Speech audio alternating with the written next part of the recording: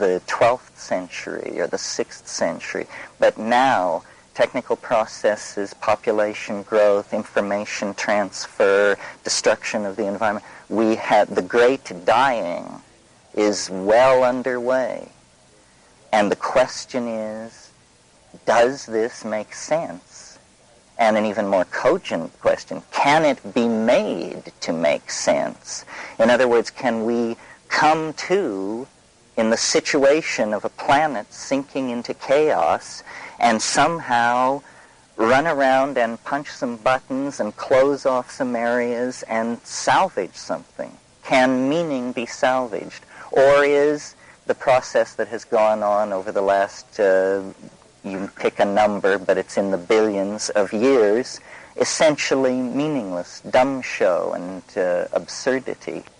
The really freaky thing about this, I think, is that it's not clear, that it seems to rest in the domain